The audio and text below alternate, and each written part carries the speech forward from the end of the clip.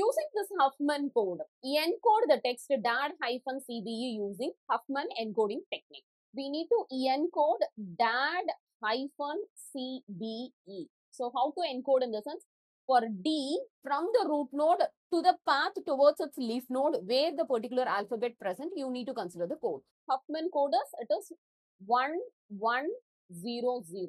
So for D it is 1100, for A it is 01, and for D it is 1100, and for hyphen it is 1101, and for C 10, and for B it is 111, and for E it is 00.